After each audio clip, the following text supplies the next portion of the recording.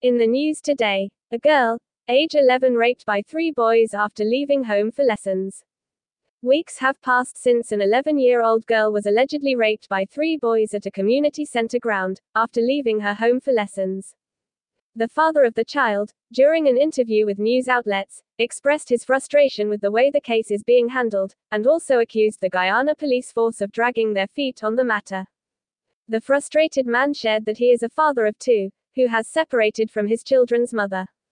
I went doing some work for my friend, so I reached home just after 1400 hours, and I didn't see my daughter, so I asked my mother for her, he said, adding that his mother informed him that his daughter had left home for lessons.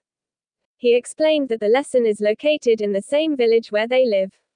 News outlets understands that a 15-year-old boy, among 2 others, both said to be younger than him, took the 11-year-old girl to an area at the center ground, where they allegedly raped her.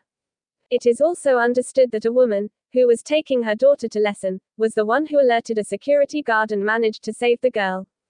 According to him, he later left home and went to a nearby shop. I went by the shop around the corner drinking 2 beers when my sister-in-law called me and said, "Come, your daughter get raped," the father added. The girl's father explained that he was told that the security guard had held the 3 boys at the community center ground. "So, I rushed over there. When I reached there, the security guard telling me she had to let them go."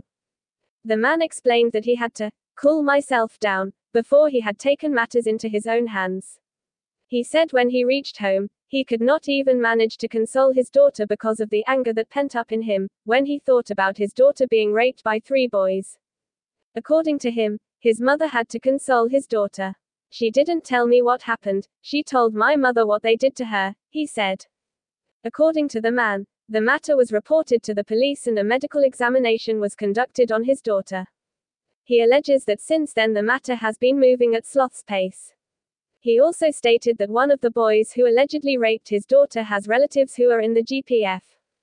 "They look like they in on it, like they want to hide what happened to my daughter. All I want is justice for my daughter. I want them boys get sent to boys' school, New Opportunity Corps," the man added. "They done prey on my child. I don't want 'em to do it to somebody else's child," the father said. Moreover, he shared that he saw one of the boys who raped his daughter, since they all live in the same village. "I saw one of them, he watching me all scared thinking I would do him something. I didn't though. I want the law handle it because I have to be around to provide for my daughters," the man said.